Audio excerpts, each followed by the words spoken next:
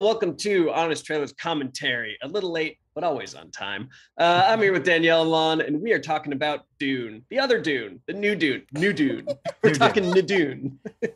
We'll give you all our thoughts about the film, behind the scenes stuff about the Honest Trailer. We'll watch some cut jokes, which I believe we have a few of this time. And we're going to tease you with next week's Honest Trailer and respond to comments and questions from viewers like you. I feel like there should be bagpipes playing right now. We should be welcomed to the ringing sound of futuristic bagpipes. Oh, we'll get into the bagpipes.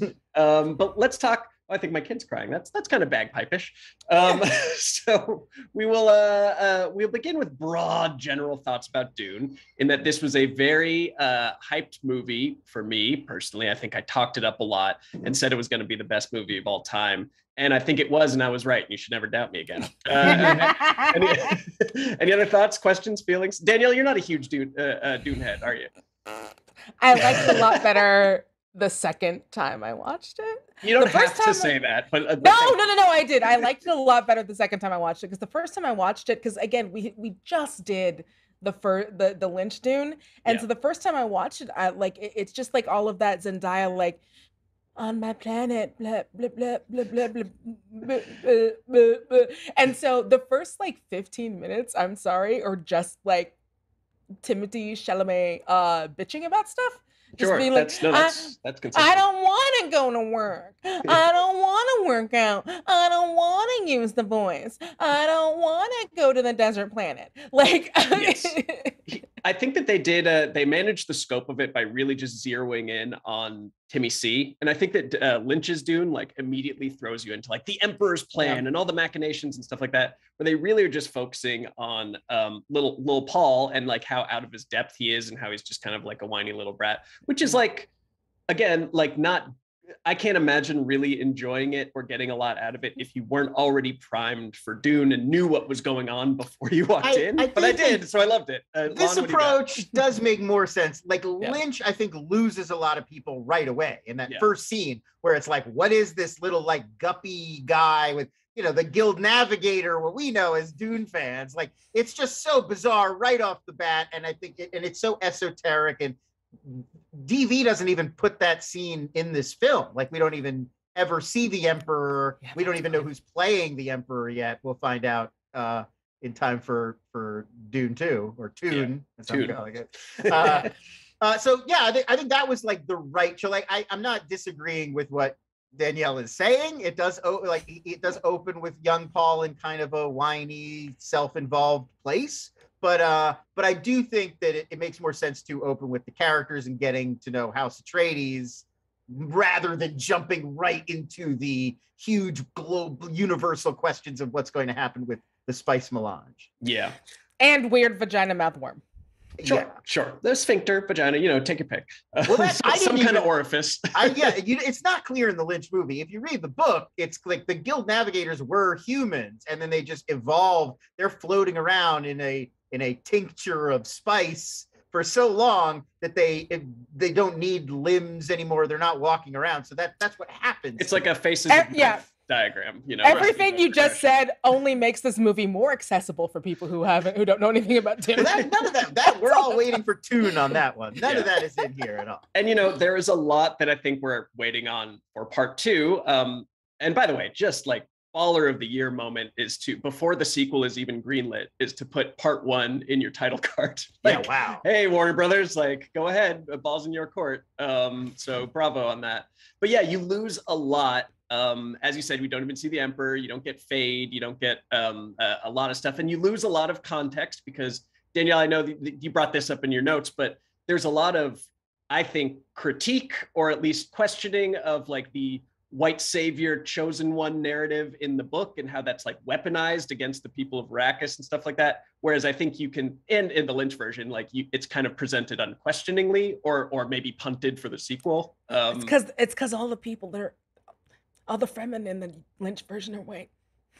Yes, that too. Yeah, but I thought it was such a cool concept from the book, and I don't know why they don't think this is worth putting in there. Is that like it's basically colonialism. It's like the Catholic people, like not Catholic, not to single them out, but colonial powers kind of paving the way to be like, somebody, all these different planets, they plant these myths that someone is going to come and arise and lead you to greatness, so that if they ever need to, it is mentioned in this movie. Lynch leaves it out. Lynch leaves it out entirely in his version, and it's purely just, no, they had this prophecy, and he's the chosen one. And it came true, and he makes it rain. What if he's the chosen one, and now he's here? Like, it's very straightforward. It's Friday. Yeah. No, it's a beautiful day on Arrakis, 130 degrees.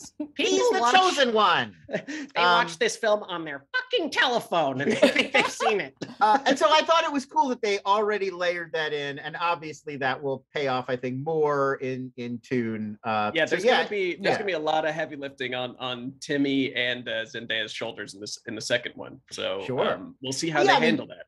Zendaya and then Dave Bautista too. I think they're mostly in this one to whet our appetites. Like there's more payoff for those characters, as well as whoever gets cast as the metal underwear clad Sting replacement in this. A Dune Bush is what they are. They're a Dune Bush. A Dune Bush. All right. Well, let's dive in. I know we have a lot more to say. Let's watch the honest trailer for Dune 1, Part 1 of 2. From the book of Dune. After taking audiences deep into the world of Blade Runners, Mexican drug cartels, and the Spider-Verse. So pause. I'm told in the comments that was a clip from Sicario 2, and I'm sorry, I don't know how that happened. How would we put a Sicario 2 clip in there? Kevin? I mean, listen, it's the day of the soldado. It's always the day of the soldado here at Fandom. It's always the day of the soldado. We're soldados from way back. So yeah. Maybe they just saw Brolin's in both of them, right? Brolin's in both of them. Yes. Yeah. Anyways, cool films. Part 2 sucks. It's surprisingly, even after you're like, Sicario 2, not very good. I'm like, I'm gonna check it out. It's surprisingly not good.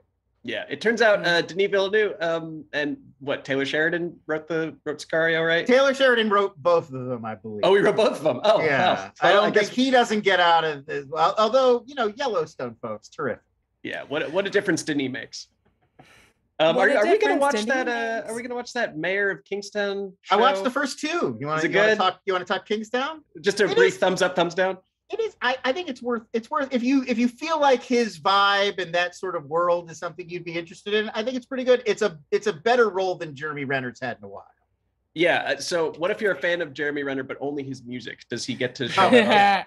Well, I mean, he plays a singer-song. He's the singer-songwriter. No. The mayor is no. I'm kidding. No, there's no singing.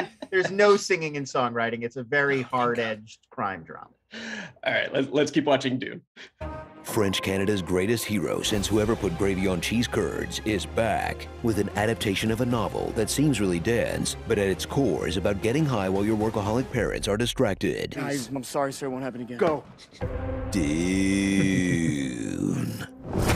They said Frank Herbert's epic tale was unfilmable, and for a time, it looked like they were right, or at least mostly right. I did not say this.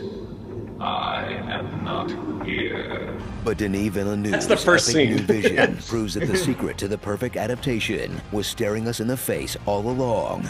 Just do half and worry about the rest later. Hey, we're great for George R.R. Martin. He'll wrap up Winds of Winter right after this blog post about New York football. Okay, this one. This one. After this one.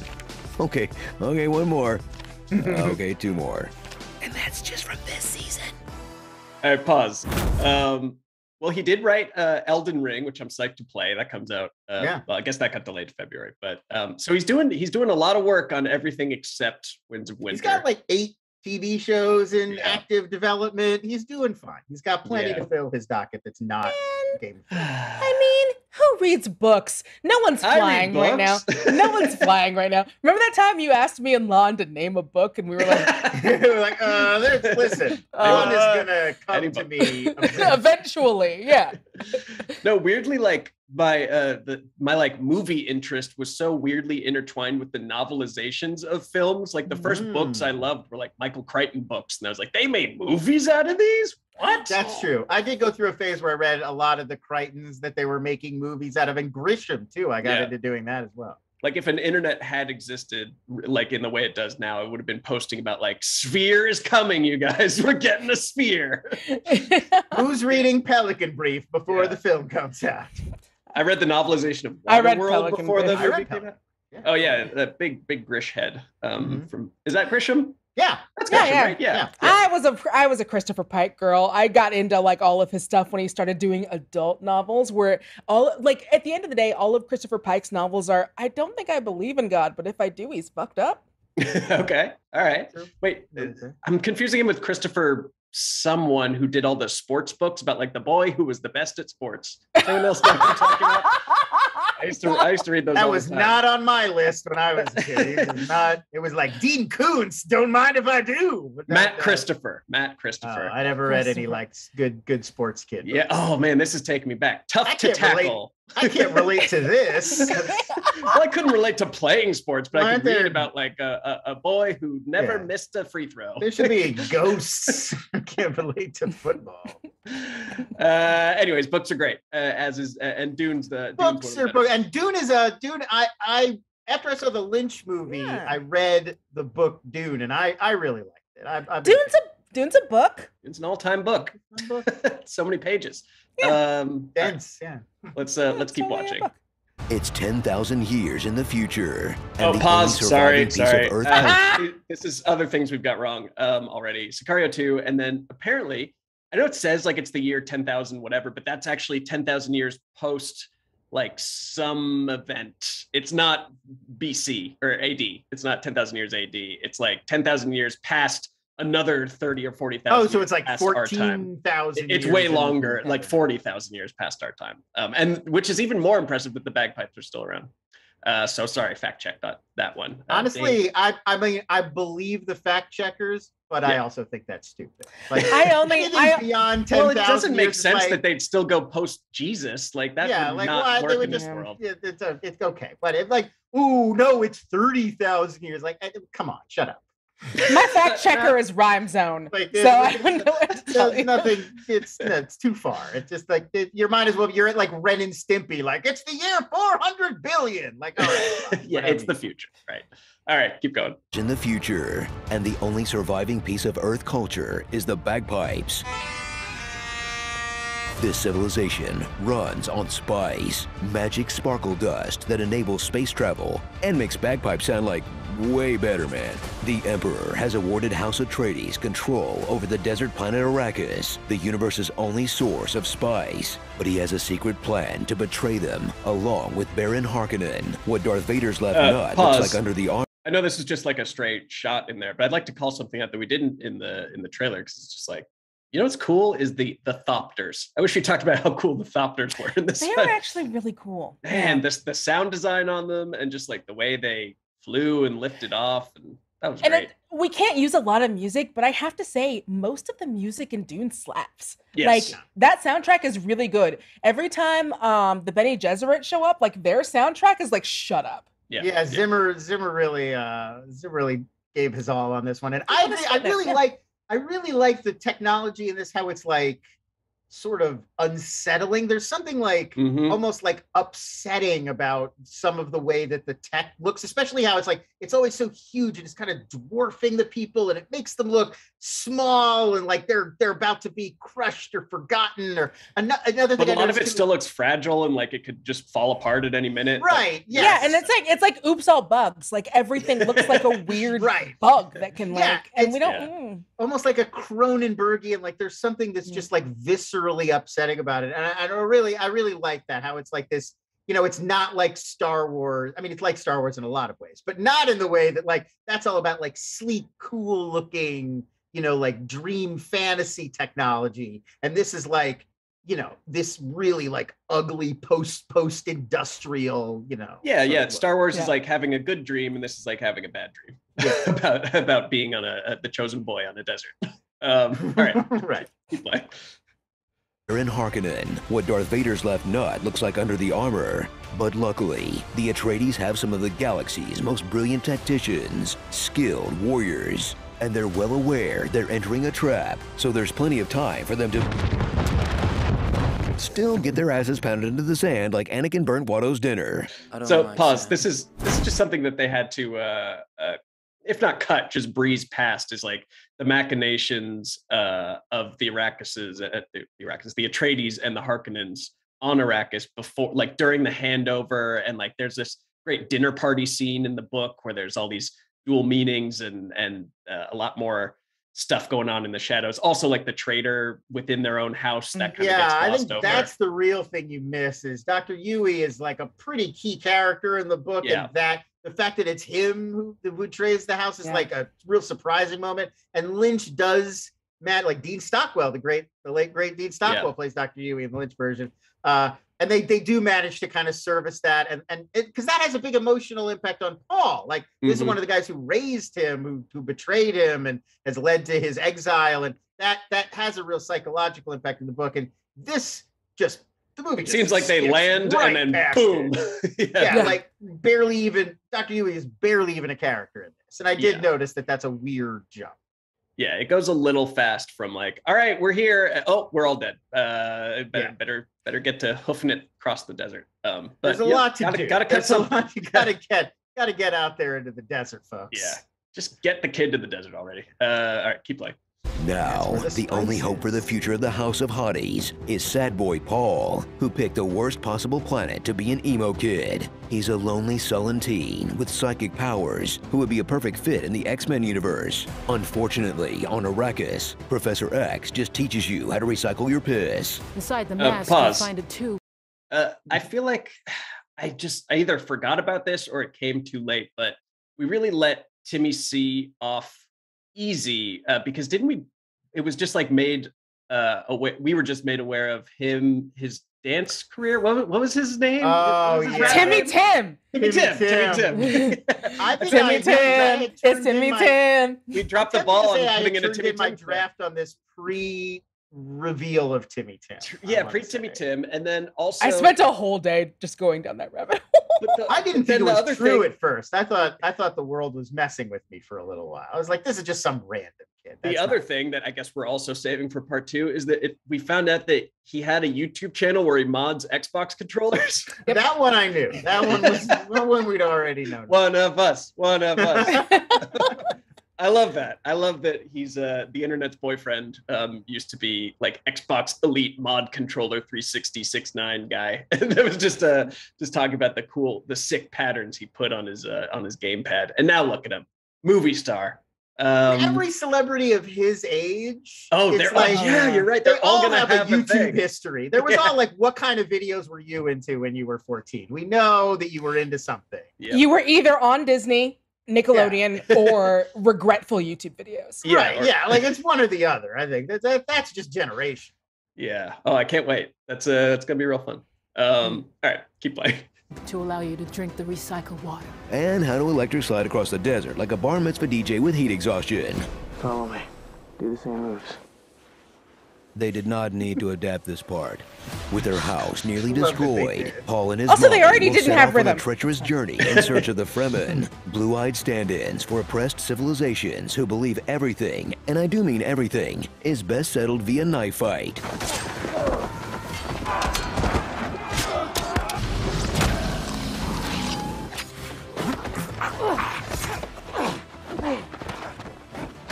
In fact, most of the conversations in this film take pause place at for a second. point. If I have one critique of Lon, as you've nicknamed him, DV, I love that. It's much easier than saying the whole name. Is that not better? Come on. Yeah, DV, is that I think that he doesn't seem quite as confident with the hand-to-hand action scenes as he does with, say, a giant levitating slab of concrete. Like the direction for there was nothing special in all the knife fights that I saw. It seemed like kind of a standard action scene, and like I don't know, you kind of don't see a lot of scenes like that in his films, except for that Batista fight in Blade Runner. That's a great close quarters fight. But I was a little let down by all the duels in this film, just from a visual standpoint, but just by contrast because everything else looked so spectacular.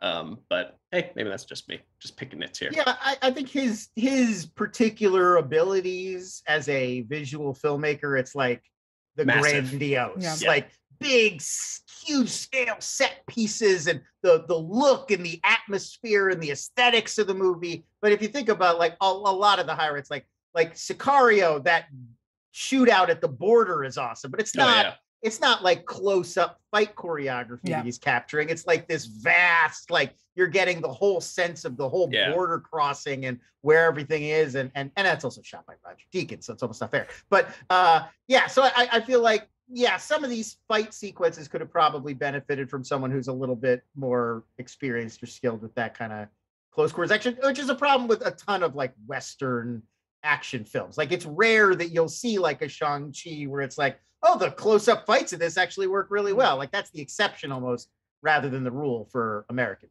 Yeah. Also, I get like the reason why everyone is wearing light suits because like you're in the desert, but that Harkonnen versus Fremen fight, I don't know who's who. True. Yeah, maybe they could all have like more light up laser tag style armor. That would be really helpful. That'd be really definitely something. We'll save it for the special edition. Maybe one of them can say McClunky. So I know who to root for it. Okay, let's keep playing. This film take place at knife point. With your permission, sire, I must check the integrity of your system. I have you. Aye. You to join me in death. Remove your hand from the box. Love that scene. They're a cross between the Nazi That's also what and the soundtrack Ewoks, sounds like. Who sound like they make a mean paella. Every time Wonder Woman shows up. Because there are no wings. And the most enchanting member of their tribe is Zendaya's Chani. Watch her briefly look over her shoulder for 7 total minutes of screen time. But she sticks around long enough to add another notch to her cute little white boy belt. Pucker up, Ben Wolfhard. You're next. They're joined by a...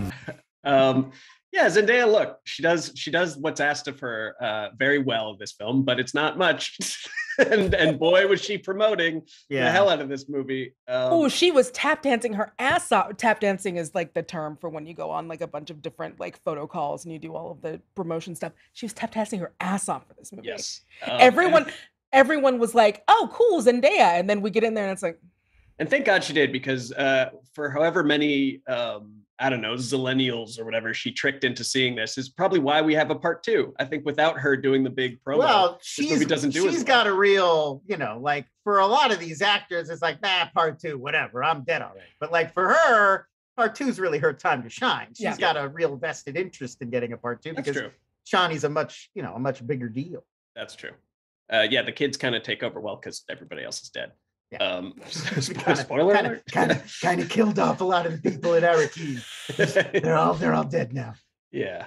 Good for her. But I think that the ratio of like junket interview to screen time is probably as high or low, however that works, as it's ever been. There were a few actors who were really out there up front who are not in this very much, because Batista too did a bunch of interviews and stuff for this, and like he's blinking, you'll miss him. And again, he's got to be in the sequel more. Beast Ravan has a much bigger part next time.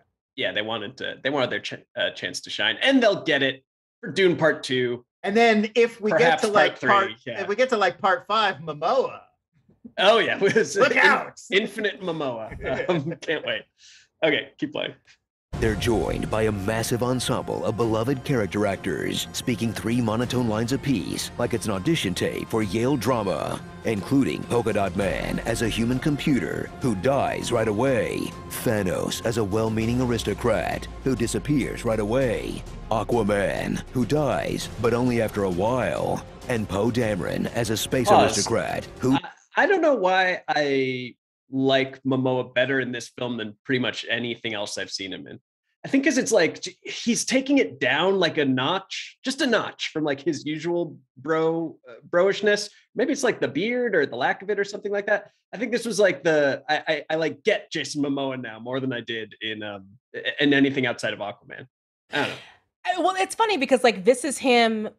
You're right, because this is him taking it down, but it's also like he's still the most natural person in the movie. Yeah. You're right. That did. He was like, if it was a Marvel movie, he'd be like the comedic relief who's always like breaking the fourth wall and like deflating the tension. But he wasn't. He was just slightly less uptight than everybody else. Right, everybody else is delivering this very like austere, stentorian space opera kind of dialogue, and then he's playing it more natural. I do think it's also he and Paul, like he and Timothée Chalamet, have genuine chemistry, and those characters, I think a lot of people enjoyed their relationship. He's like the one guy who's like Paul's friend rather than mentor, and I think that really comes through. And it's like peak Momoa. I don't think he needs to go like full over the top Momoa to be effective. I think that he can be a little more reserved version of himself, and it's right. probably... I think sometimes it's like Aquaman. He's at a 10, and we only really ever need him at a 5. I'll say 7 or a 7. All right. Yeah. All right. Keep going.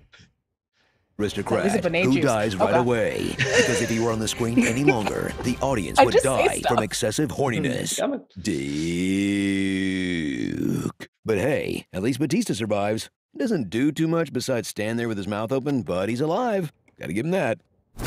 So whether you catch it on the big screen or HBO Max, or skip it entirely to focus on Twitter arguments about where movies are supposed to be watched, prepare for a film with more stunning visuals of giant... I mean, should we do the discourse or no? Do you care? I don't care. I'm exhausted at this point. Yeah. Watch it however you like. It has nothing to do with me. It's obviously better on a big screen, but who cares? You can watch it wherever you want. I would also like to point out, if you're worried about like watching it at home and people giving you a hard time, you could just lie. You could just not talk about it. You could just not mention it, or you could just be like, watch Dune on the biggest screen in my state.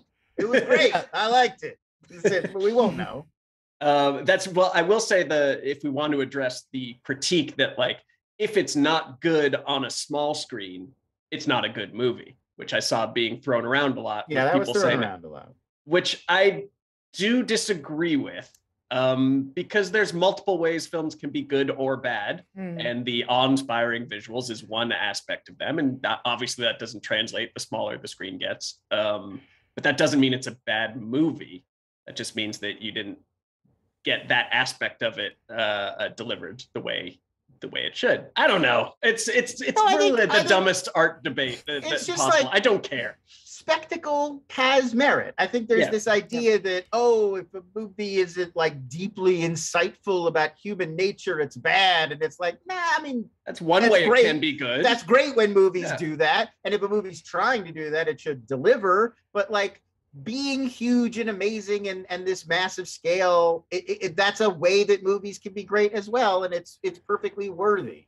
I mean, that's why movies are the best, is because they can be so many things. I mean, it's visual arts, it's audio, it's storytelling, it's everything, and they can shine or suck in every single dimension possible. So how are you going to know how wasteful that water is for date trees if you don't see it in IMAX? Yeah, exactly. I don't like that. It's supposed to bug you, right? Yeah, it's supposed to bug you. Yeah. Anyways, let's move on. Late Arrakis capitalism, am I right, folks? Yeah. Also, the spitting thing, whatever. The spitting thing? Oh, the spitting thing. The spitting thing makes sense. I get it. Like, you'll share your moisture. You know. Okay. It feels like the kind of beat where... Nope. Yeah, you're right. Come on, Danielle. It feels like the kind of beat where Javier Bardem's going to go... It's that Lisa Bonet juice. It feels like that kind of beat that Javier Bardem's going to go back out to the other Fremen and be like, I totally told them the spit thing and they went for it. Like, it feels like a thing Fremen do to outsiders to like mess with them. That's why Duke Leto couldn't survive, is because he was a moisture threat to all the Fremen. Yeah, that's true. All right. We can't afford. We can't have him around us. He looked like a Vogue cover. Like, it was definitely like, oh, I'm thirstier than usual. Oh no. Well, I'm glad that he's been the big sexy takeaway rather than Timothée Chalamet. Dessert Planet, am I right? Why? Okay, keep playing. Spaceship is Jeff Bezos' PowerPoint drafts folder. That's definitely among the best films of 2021. As long as you've already read the book and can fill in all the missing character development, don't care that it randomly ends halfway through the actual story, or oblivious to the fact that the Middle East actually has a number of professional actors, and have 2.5 hours to kill watching a contract dispute between the Exxon Mobils of tomorrow. But hey, if you don't watch it now, you'll be totally lost when they put Harry Styles in the metal underwear for part 2. Starring I think we did this on SJU, but who are your picks for Fade in the sequel for the Sting role? Oh, I think I said whoever Hot Black Duke is. Oh yeah, HBD. I think I said Hot Black Duke from Bridgerton. Sure. Oh, Roger Jean Page, that guy. Roger Jean. If we're not going with stunt casting of like a musician, or I think I said Little Nas X. I said Little Nas X. Oh wow, that was who I. Oh man, that's who I stunt casted. He looks like he's in Dune like already. Yeah, I don't know if I could top that one. I was just gonna pick some, dumb it's like it's probably but... gonna be like Evan Peters or something like that. I mean, I think honestly, I feel like Harry Styles is a really solid pick, and we might have very well nailed it. Because just continuing the like musician that is like seems like they can do tantric stuff. Yeah, I mean, if we do want to go for a natural redhead, I think Rupert Grint could do amazing things in this role. Yeah. Put Bring him back. Yeah, put Grint in the Speedo. Get him out there. The Grintazance. Yeah. Yeah. Could I suggest? Oh God, I'm blanking on his name. Ed Sheeran. Yeah. Because everybody loves it when he pops up. What an icon. Fresh off his iconic cameo in Red Notice. I was going to not say anything. I was going to. Netflix informs me that it's such an iconic moment. Cameo in Red Notice. So. I can't wait Good to watch... for him. He's the juggernaut. Congratulations. I can't wait to watch the first movie completely written by algorithm as well. You haven't I'm very excited. Red Notice? I honestly think we should do an honest trailer for Red Notice. All right. We'll talk offline. Okay, let's do that. All right, keep playing. Wonka Vision. Trans Moms. The Spice Must Poe. Mandala Shumarapake. Ho ho ho ho ho. Shaved Batista. Zendaya is Chani. Dunkin' Donuts. Moving to the desert. Gonna find me a lot of Seaches. Dry Dock. And Just the Tip.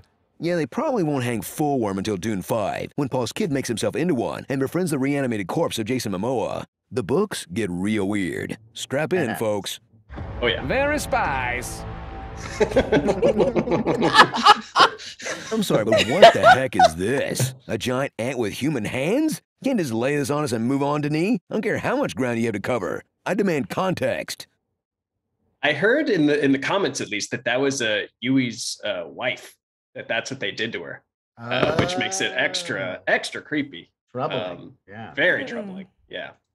Awesome. Well, I think we have some deleted scenes, and if so, let us play them. But at its core is about getting high while your workaholic parents are distracted. Guys, I'm sorry, sir. It won't happen again. Go. And who can't relate to that, right? I mean, it's like Gen X's Catcher in the Rye. And the only surviving piece of Earth culture is the bagpipes. They make a huge comeback in the 5750s. This civilization runs on spice, magic sparkle dust that enables space travel and makes bagpipes sound like way better, man. Pro tip, just take one spice at first and give it like 45 minutes before trying any more. Starring. You don't know how that's spicy. Greetings, Tim the Enchanter, the Shelson One, pro voice activist, scenes from a melange, Dune Night, Swedish Meatballs, Floaty McFloatface, Duty and the Beast, the Dothraki, Broby One, We're Fremen in tights, Still Garrett, Sandy Cause, Tricky Blue Eyes, HBO Max von Sydow, No Dad Land, House of Sand and Slog, Seach and Chani's Spice Dreams. I knew that was a stretch. Really? You guys folded space and moved the giant bullhead thing between galaxies? That seems like it probably would have gone into storage, or even a Caladan yard sale. Spice doesn't grow on trees, you know. Grows in worms. Well, it grows in worm larva, just to be... oh, boy. In the year 41,328 specifically. Just saying. That bullhead just bugged me. I'm like, you guys did all of that work to pack up and you brought the weird, ominous bullhead? Like, just leave the bullhead at home. It was a metaphor for their long lost matador ancestors or something like that. Bullish nature. Yeah. Old Bull Atreides. It's definitely like a visual motif that he returns throughout the movie. I couldn't necessarily tell you why, but he does. There's a lot of like matador and bull imagery with the Atreides throughout. I mean, is it as stupid as like they're just the bull that's like blindly charging and they keep getting tricked and stabbed? It's probably something like this. Yeah. All right. So we have a lot of fan questions, but let's start with these two from Yoshimitsu and by Aditya Agarwal, both asking if any of us have seen the sci-fi miniseries. I have not. Have either of you? I haven't. No. I know 0 for 3. Sorry. A lot of people were saying that it was like really good, and I felt like I'd always heard bad things. That's why I'd avoided it. Yeah. But maybe opinions have changed, and I should check it out. Yeah, yeah. I know, like William Hurt's in it, and James McAvoy, like some. And I think that if any novel, big dense sci-fi novel, deserves a miniseries, it's right, this. Like if we couldn't have gotten this 2-film thing, I would have settled for like the 6-episode Apple TV Plus, tax scam or whatever they're doing on that streaming service. Foundation looks amazing. It looks every amazing. Episode of Foundation is like a movie. It's play like right after C. Yeah, 10 grand per viewer was spent on that. It's ridiculous. It's absolutely ridiculous. Okay, Matan Valensky asks, besides James Cameron's Avatar and The Irishman, which film has its experience harmed the most when not on the big screen? So I think for me, having seen it in IMAX 3D and then doing the honest trailer for it on a laptop, Gravity, which I loved on the big screen in 3D, was fantastic, and like my heart was pounding, and then it looked real silly on the old laptop. I'm gonna say Tenet. Okay. I never saw Tenet in a theater. I watched it. No one did. And I think that was one that would have been way better if theaters were available. I mean, I think they were, but we were all like, we don't have a vaccine yet, dude. We're not going. Yeah. I think Tenet probably could have benefited more. I will piggyback on that. I still like these films at home. I don't mean to imply they're bad at home, but Nolan's Dark Knight movies, especially The Dark Knight in like IMAX on the big screen, felt like a totally different experience than when you're home and you're watching it on TV. Just when that, especially like in those the big action scenes when it fills the whole frame, there's something really immersive about what he's doing. And I know that we said not Avatar, but like, I'm sorry, Avatar in 3D in the theater is a transformative experience. Well, like it really is. It feels like a ride. Like it like, who cares about the plot? Like you're like completely 100% 360 immersed. Oh, baby. Another recent one that occurs to me is Doctor Strange, which was really immersive and all like the psychedelic kind of city folding effects on the big screen, which definitely I think it's still good. I still like it, but loses something small. Yeah. All right. Suze Vera asks us to give us your best voice. Use the voice, Danielle. I'm just gonna do my Elizabeth Holmes impersonation. Use the voice, Lon. Yeah, somebody told me to use the voice. I just thought I can't. See how many voice I can really do. Yes. I will use the voice. Very spice. You're good. Very good. Very nice. My spice. My spice. Okay, I think that's really it. We covered pretty much everything else. All these other questions in our talk. Anthony Romeo asked about our fan casting for Fade, sci-fi miniseries, blah blah blah blah. We'll end on this. Linger Sangor writes that he loves the movie and book. The trailer was amusingly misleading about Zendaya. What other trailers have misled you? I'm still shocked from Bridge to Terabithia. What was Bridge to Terabithia trailer? Oh, because it looks like it's going to be like a fantasy movie, and then it's like a very dark, like the grief story about death. Yeah, okay. That's why that's the Bridge to Terabithia thing. Yeah. I mean, I remember something misleading in what ended up being a good way was the Pan's Labyrinth trailer made it seem like a fantasy film, like a fun little romp. Fantasy. Yeah, they're playing that game. I will say Executive Decision really made that was going to be a Steven Seagal movie. I love that movie so much. And as a kid, I was like, what? Like that was the craziest twist in any movie I had ever seen up until that point. Spoilers for a 20-year-old movie, but yeah, he's skadoots after like 10-15 minutes. You remember that? That's into it. Yeah. I love that movie. He gets sucked out of a he gets murdered friggin' airlock. Out of a stealth bomber airlock and just like plummets to his untimely demise. Yeah. And then it's a Kurt Russell movie the rest of the time. really fun movie. Kurt Russell and Halle Berry. Yeah, really fun movie. It's still worth watching, but just like that was like a genuinely shocking moment. The other one I was going to say is Toys. You guys remember that Robin Williams movie, Toys? Yep. Where they marketed it like a Robin Williams comedy, and then it is a very weird, surreal, kind of dark, like fable about violence and war and not at all what I was sold on, and I was a pretty disappointed young person. I'm also remembering there was that, I think it was Observe and Report, which was like Seth Rogen is like a Paul Blart. It came out at the same time as Paul Blart. And I think they tried to make it into a goofy Seth Rogen comedy. And it was really just like a sad dissection of like reactionary masculinity. Like, ha ha ha. What's the Morgan Freeman asteroid movie that also came out at the same time? Deep Impact. That was another one where it's like I went to see that with my mom. I was working at the movie theater at the time, so we got in for free. And my mom was like, "Well, I'm glad I didn't pay for that because I just wanted to see like asteroid stuff, and now I'm crying." Yes. I just want asteroid stuff. I just want asteroid stuff. Get to the asteroid. All right, y'all. This is really fun. I love any excuse to talk Dune, so I'm sure we'll find another one in the future. We now get to hype ourselves up for Dune, which starts shooting summer of next year. Love spending summer in the desert. That's gonna be a hot. It's gonna be a hot one. Yeah, it's a hot one. Yeah, like sandworms in the midday sun. All right, we won't put you through any more singing, but we will be back next week for Australia commentaries with this is a story of a Genesis, but it's not Sonic, but he still likes rings. That's right, the Phil Collins story. Everybody tune in next week. So for the Phil Collins story. Thanks everybody for watching. We'll see you then. Bye-bye.